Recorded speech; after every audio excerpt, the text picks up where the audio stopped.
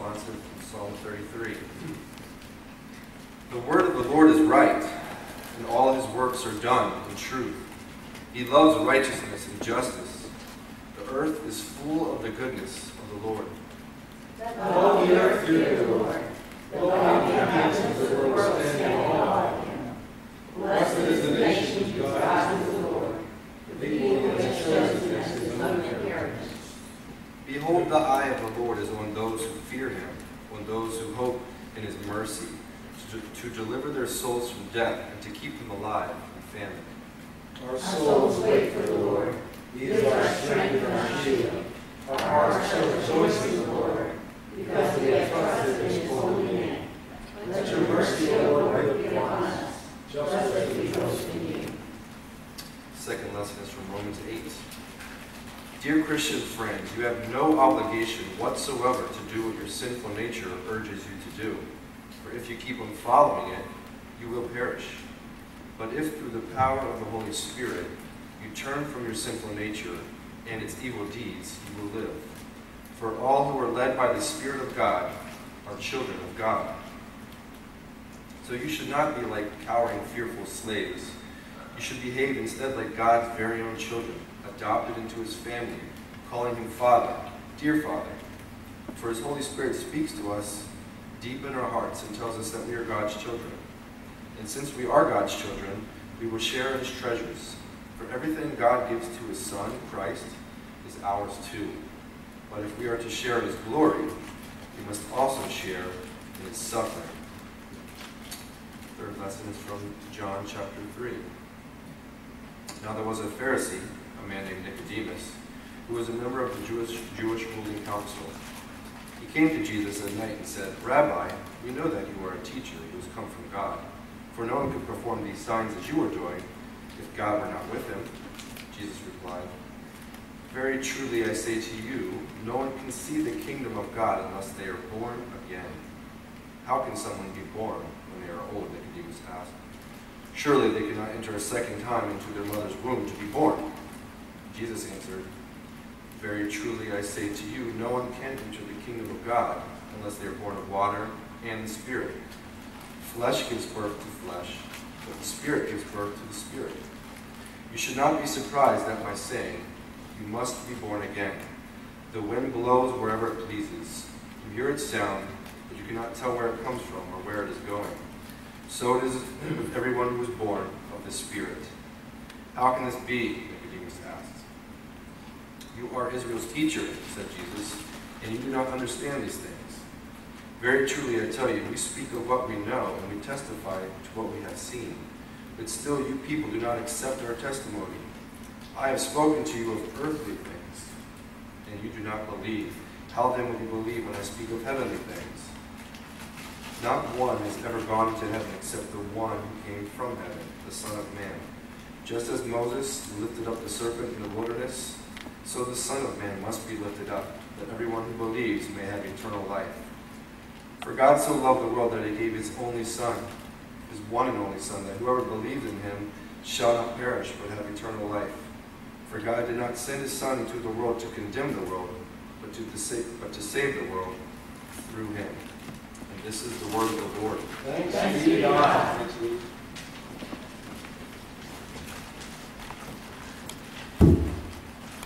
Jesus' conversation with Nicodemus is another one of those places in Scripture where you have all three persons of the triune Godhead mentioned, with no explanation provided of who Jesus exactly was talking about. He mentions the Holy Spirit as the wind that can't be seen, and he prays to God and calls himself the Son of Man, which was a biblical term for the Messiah, so it continues to be a festival. Every few years I preach a sermon about the Trinity. This morning I'm not going to. We're trying to get through Romans. And we are in deep in a very doctrinal part of Romans. So bear with me, class.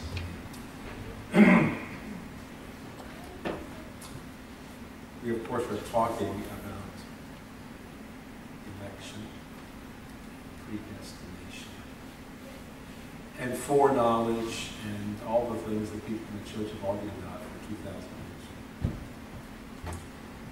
Here's a quote, like every truth about God,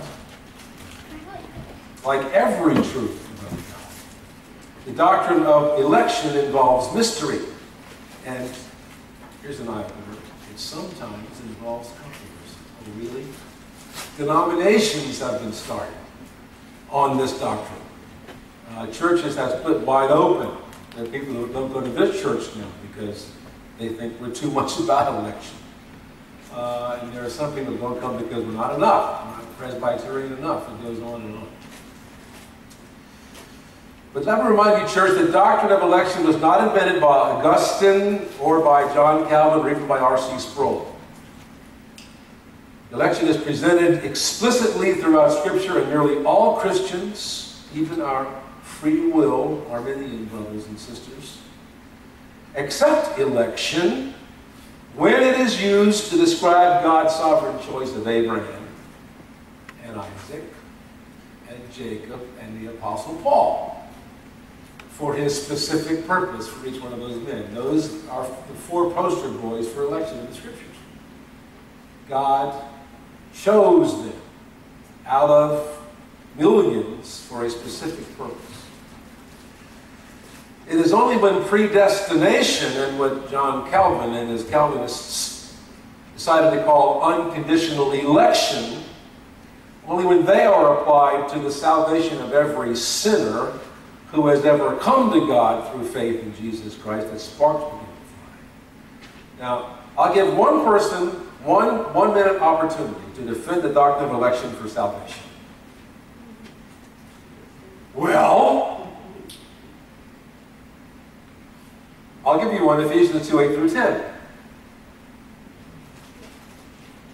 It is by grace you have been saved, through faith, and that not of yourselves. It is the gift of God, not of works, lest any man should boast. For we are God's workmanship, created in Christ Jesus. Finish that? Created in Christ Jesus unto good works, which he hath what? Before ordained. Before you became a Christian, God had a work for you that we should walk in. That's the biblical explanation. There are many others, but you know, when you take out, and the problem with I love doctrine. See, the problem is your pastor is a doctrinal wonk. I love this stuff, but you don't have to have any opinion on election to be a happy Christian. You don't have to have one. You don't have to know all the scholarly stuff written about election and predestination. And there's, you shake a tree near a Christian bookstore, 50 books on election fall out, pro and con. You don't have to read those to be a happy Christian. Now, doctrine is something that we are encouraged, and I encourage the church and always have, to wade into, because the more we know about our thing, I believe, the more completely new creatures we become. But there are some Christians, and God bless them, I love them, who are so hung up on doctrine that they totally forget about Jesus' main point, which was not doctrinal. What was the new and great commandment of Jesus in the Scriptures? Learn all you can. Go to seminary. Get a, what was it? A new commandment I give to you. In so many words, the 11th commandment is this. What was it? That you love one another.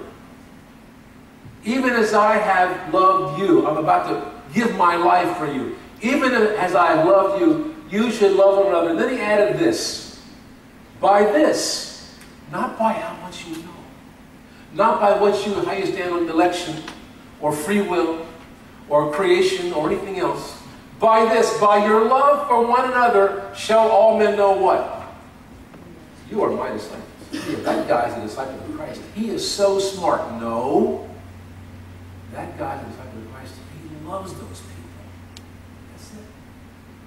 So, as I get excited about this stuff and you start to yawn, I'm sorry. We're preaching through Romans, and Romans is a doctrinal epistle if there ever was one. But remember, these things are good to know. But how you stand on election right now will be all straightened out before the Lord.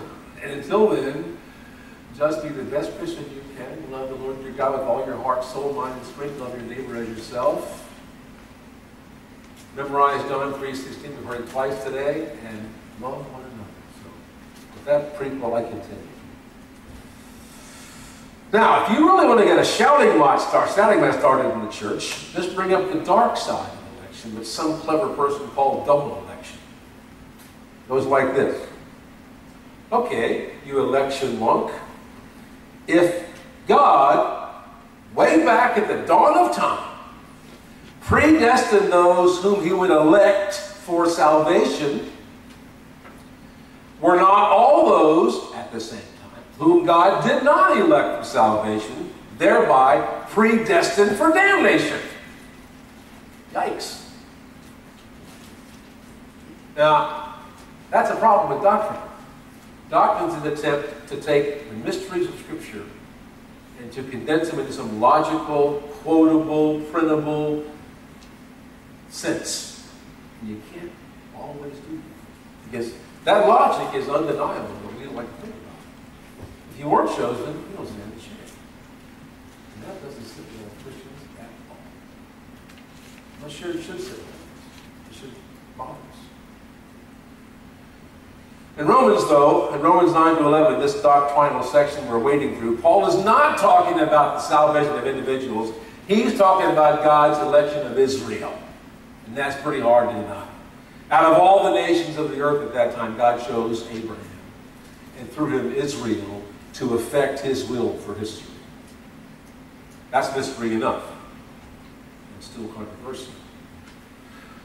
As we continue this morning in Romans 9, we'll find Paul defending God's divine authority, and vindicating, if you will, God's unfettered sovereignty in electing Israel. As he does so, however, he will leave himself open to our questions about election in general. Here are our questions. How does or how did God choose his elect? When does God or when did God choose? Is there any place for the free will of the called in election? Are those whom God calls required to say yes? Or to do anything? Agree with God even? Can the called decline their calling? Or change their mind at some later date? All those things swirling about this pulpit, let's pray. Father, we don't want to get hung up on that. We don't want to ignore it either. We are here, Father, to fellowship and to sit under the ministry of your word in order that we might be refreshed, instructed, and equipped to live the next week to your glory and for the blessing of others. And so, Father, I pray that you anoint the lips of your servant and the ears of this church, that we might hear what you want us to hear regarding us and our relationships and our attitudes and our plans in the midst of this doctrinal, academic, but important stuff. Guide us and direct us, we pray in Jesus' name. Amen.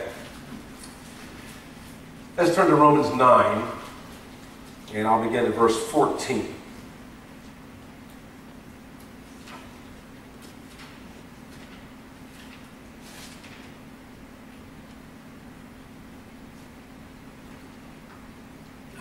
Remember from last week, I hope, that Paul was talking about the choice of Isaac over Ishmael. It certainly wasn't fair to Ishmael, from our perspective.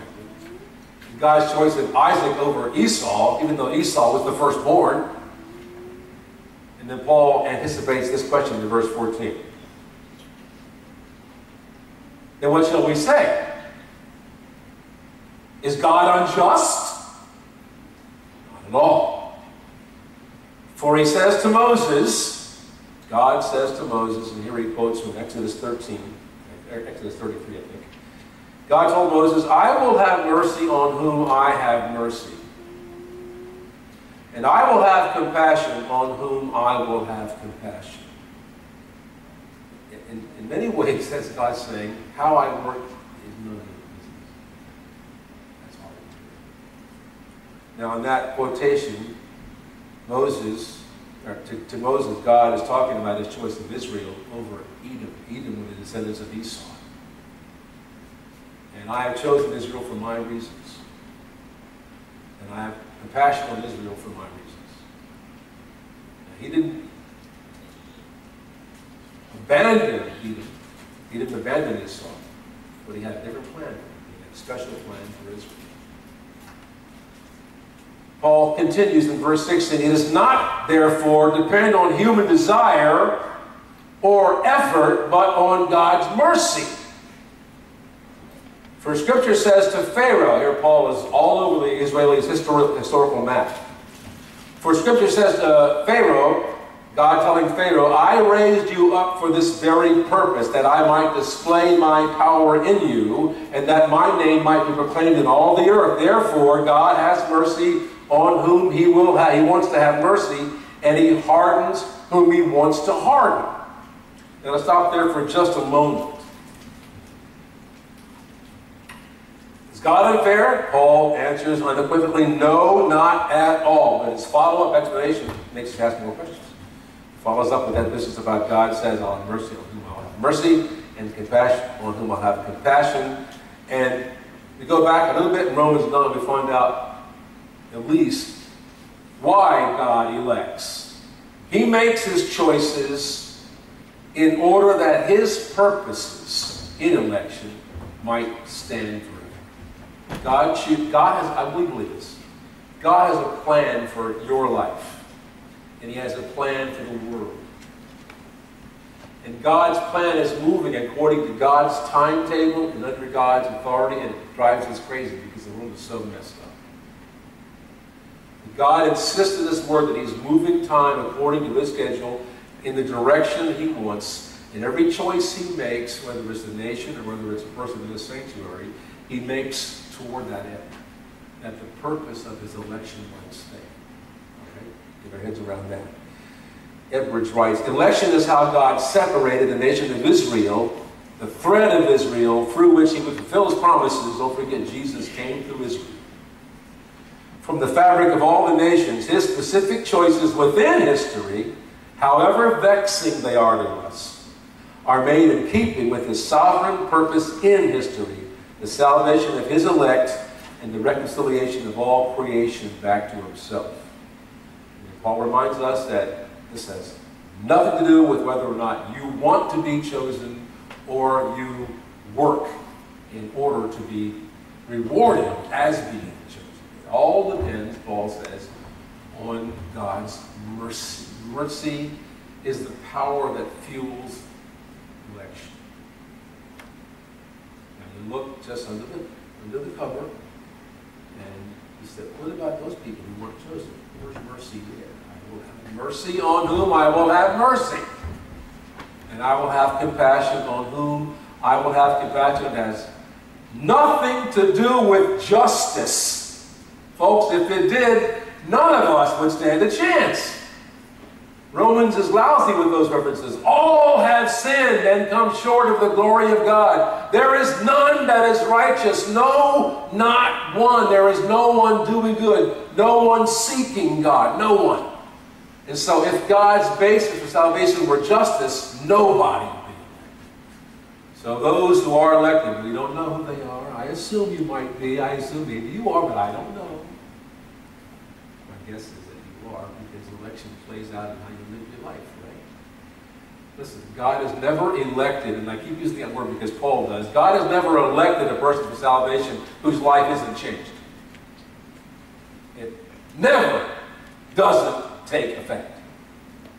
You might have gone down the aisle and said some words after the pastor, and you might have a baptism certificate somewhere in your file cabinet that says you accepted Jesus on some day in history, but unless your life is lived with all its ups and downs and ins and outs and sidetracks and bad years, is trajected toward holiness, is trajected toward your being less like your old self and more like Christ in little ways, you weren't chosen by God for anything. He just said some words. God's word does not return to Him void. So your salvation The genuineness of it is not whether you're Presbyterian, whether you believe in election, or whether you're a Methodist and believe in free will, whether you go to any little church in Boersville. Your salvation is a matter of, how I see you live your life. And even as that happens, God says, don't you dare judge that person. You'll know. You'll know. So that dark side shows up again in verse 17. Now Paul talks about Moses and Pharaoh. You know that story, right? The story of the plagues. The story of Moses. You know, Moses was also chosen. Moses was chosen by God to lead his people out of 400 years of Egyptian bondage. 1 million people, we think, across the wilderness to Canaan, the land promised in God's covenant with Abraham, centuries before. Moses was elected to do that. But then Paul tells us in so many words that God also elected Pharaoh, not to be saved, but to be a stumbling block. And this is where it gets tricky. Paul 9 verse 16, verse 17. The scripture says, Paul writes to Pharaoh, I have raised you up for this very purpose, that I might display my power in you, and that my name might be proclaimed in all the earth. Therefore God has mercy on whom he wants to have mercy. He hardens whom he wants to harden. Now, what is that harden talking about? Okay, you've heard the phrase. Well, can anybody describe a hard-hearted person? What's a hard-hearted person? Anyone been jilted by one? A hard-hearted person? What's a hard-hearted person? Person that has no feelings, man. They have no feelings. They don't get me. They don't understand how hurtful that is. They don't hear me when I talk to them. This is a scriptural phrase. Hardness. The heart can be hardened, the Bible says. And the question for theologians to kick around in seminary classrooms is this. Did God harden Pharaoh's heart? I could take you to scriptures that are right there in your notes. In Ephesians 4:21, 7:3, Exodus 4:21, 7:3, 9:12, 10:1. All of those verses say God hardened Pharaoh's heart. But then you could ask this question, wait a second. Didn't Pharaoh harden his own heart? Didn't your old boyfriend harden his own heart? You didn't harden it for him, did you? Well, those who believe that Pharaoh hardened his own heart, they can go to Exodus 7 and Exodus 8 and Exodus 9 and Exodus 35, where it says Pharaoh hardened his heart. You have two choices. Throw our Bibles in the fire or wrestle with this without ever knowing if we're getting it. Derek, speak. There's a commercial I see on TV every now and then. About Pharaoh? Almost. Okay. And it's people 50 and up age, or maybe in the age of freedom, okay, and all that. And there is a vaccine or a treatment of sorts, an injection that you can get for, I believe it's hepatitis. Mm-hmm.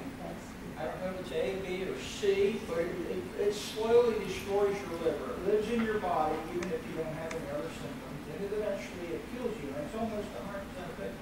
Do you think anybody will die of hepatitis this year? There is the cure, and it's a very good cure. Wow, it's amazing to me. Do you think anybody will die? Did anyone cause them to die because they created that vaccine? Certainly not. This year there'll be like 23,000 people die of influenza. Suppose I had a vaccine that was equally effective, 100% effective. I bet you half of those would still die. So the same thing is true. God's given us the cure. I mean, this is an argument against the dark side. God has given us the cure. The call goes out in a general sort of fashion, and I guarantee you, a lot of them are going to die in the long run. They won't go to heaven. They won't see eternity in bliss. They'll certainly see eternity under the wrath of God's judgment, okay? Because the cure is there. It was not taken away from them. It was given to them. Bibles you can get free, okay? Just like you can get an influenza vaccine free, okay? But they'll still not go to heaven. Why? Paul says because they weren't chosen. Because they weren't chosen. That's true. But by the way, in a minute, I'm going to defer all questions about election to Eric there's still freedom after the service. There's still freedom of will. among those who die. Okay, that's Eric Steckman. Thank you. Here is Stuart Briscoe's. Over and again, Pharaoh is moved by the momentous events that overtake him. Remember, plague after plague. Pharaoh said, okay, enough. I'll let him go. And then he changed his mind.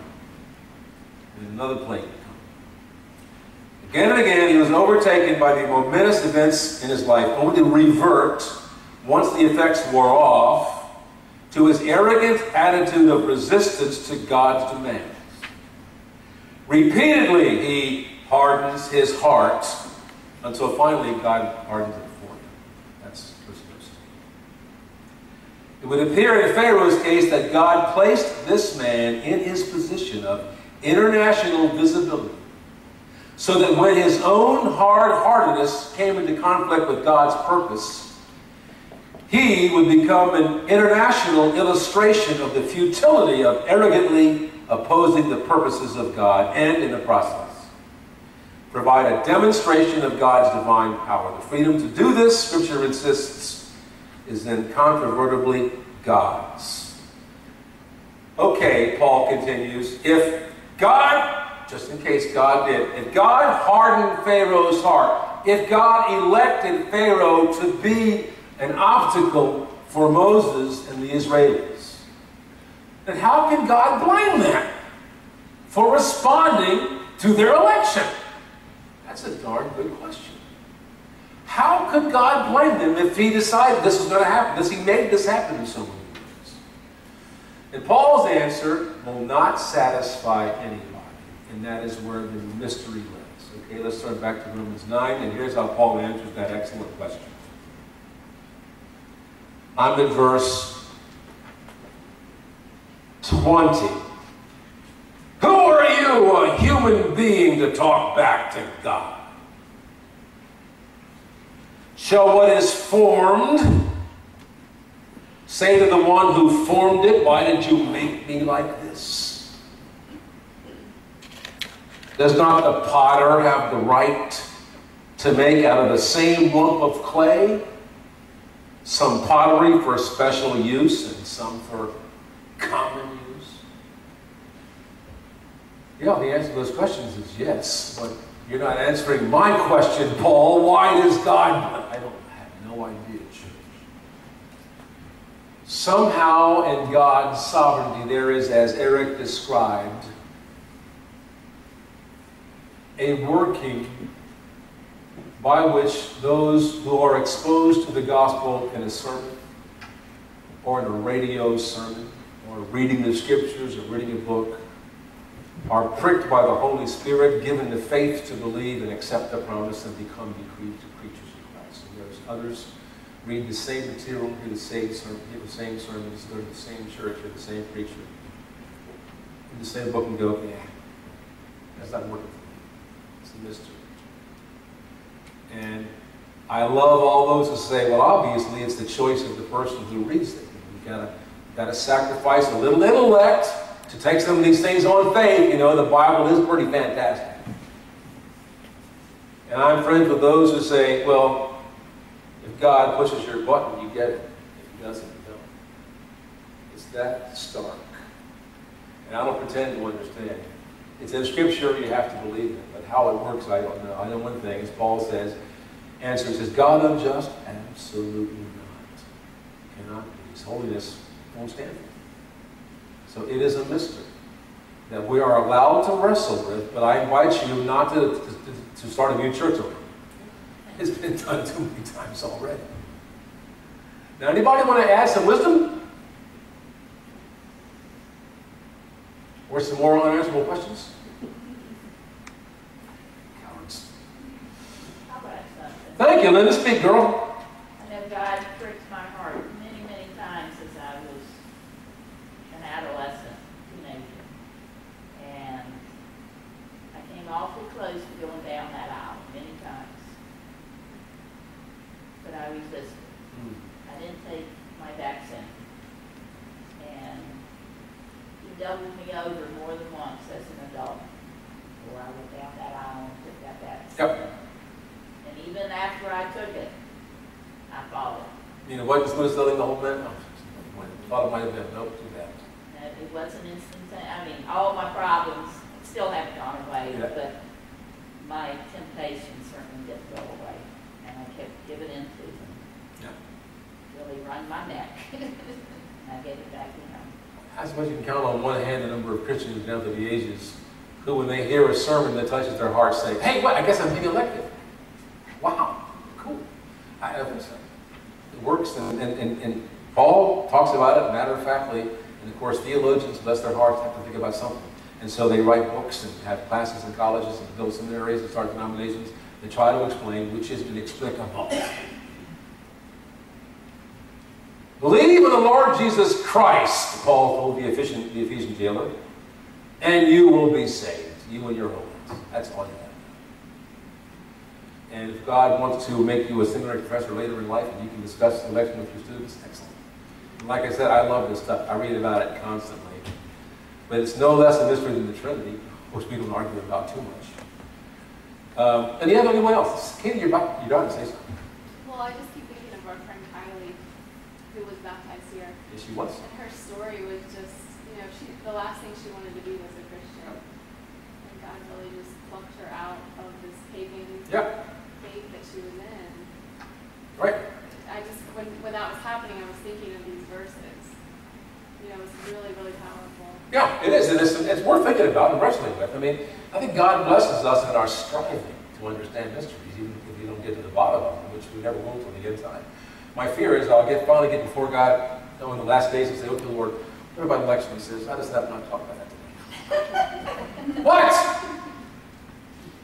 I'll be dragged away by the angels. He's kicking and screaming. I want to get the answer to that. He says it's still not good. Exactly. He said, you'll never get it, Jeffrey. He says, it's fascinating, but it all boils down to the sovereignty of God.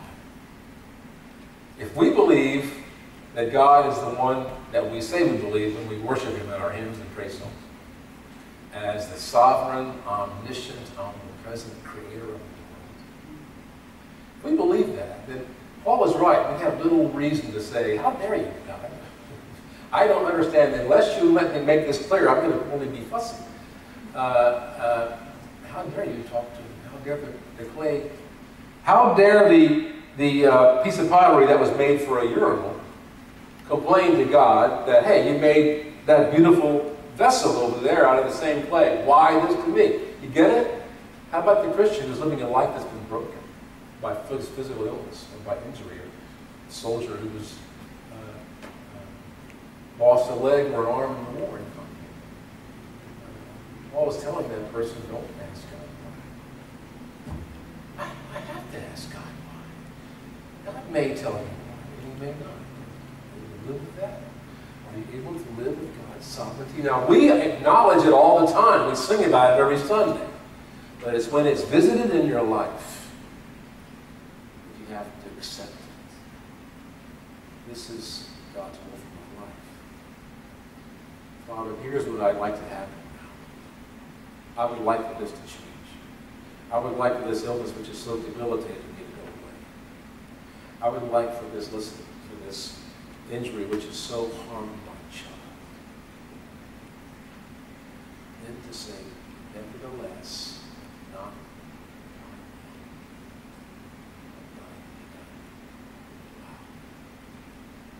that is faith. And that's what we're called upon to exercise in the face of mysteries and tragedies. And God says He'll give us the grace we need to do it, even if we don't understand it. And so rather than launch into a 12-week study of election in Sunday school, He asks us to do it later. God chooses according to His purposes. And God's word never returns to Him void. And God's will be done. Sometimes with your cooperation, sometimes without it.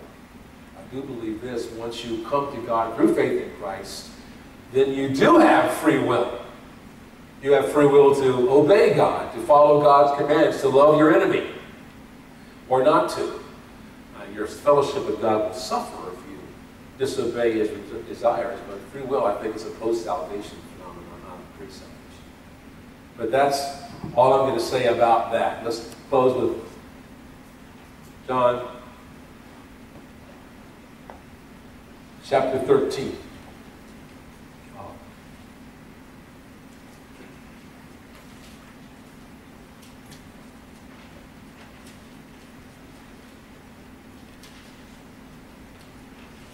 This is the familiar story of the Last Supper, which we are celebrating this morning.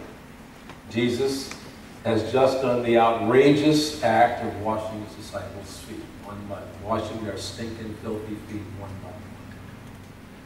You know, we do this once a year at our church. He got to Peter. Peter said, "You're not going to wash my feet. You're Jesus, and I'm not. You're not going to wash my feet." And Jesus said, "Relax. You don't understand this now, but you will. If I don't wash your feet now, you'll have no part of it." Peter said, "Give me a bath in that case." And then he finishes washing Peter's feet. Verse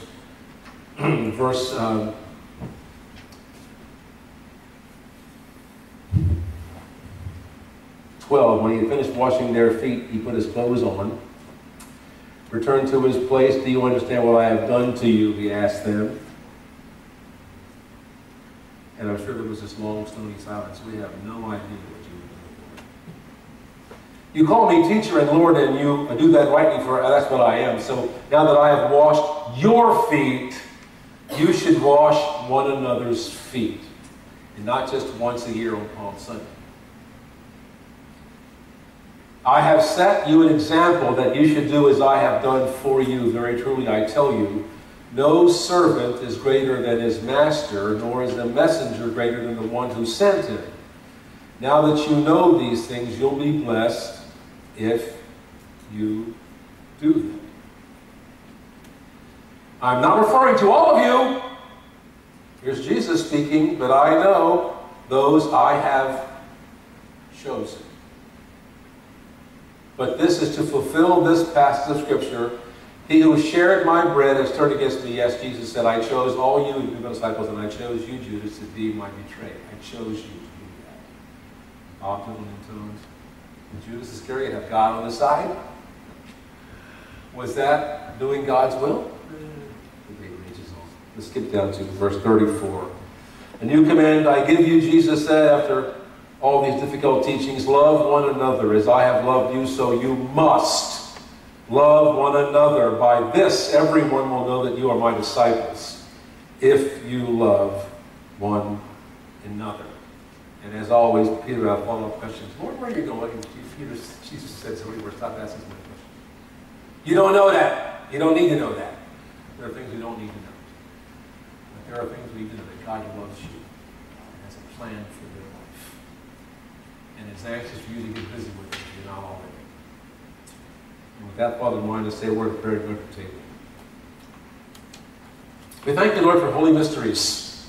They give us things to think about and to pray about and to discuss with other Christians.